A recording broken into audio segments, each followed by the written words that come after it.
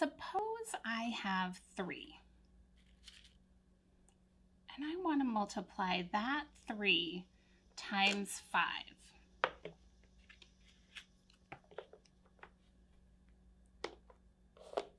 So I am going to take 3 5 times.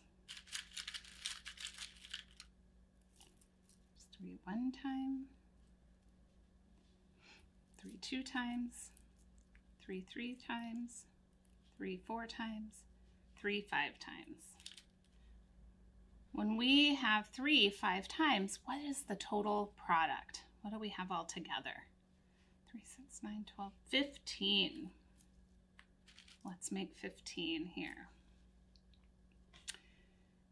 Now, what if I wanted to take 5 3 times?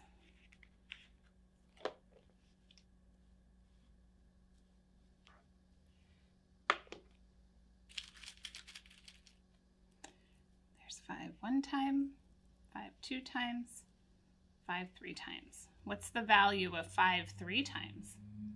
It's 15 as well. So when I had 3 times 5, it equals 15. When I have 5 times 3, it also equals 15. When we multiply two numbers together, it doesn't matter the order of those numbers. The product will be the same.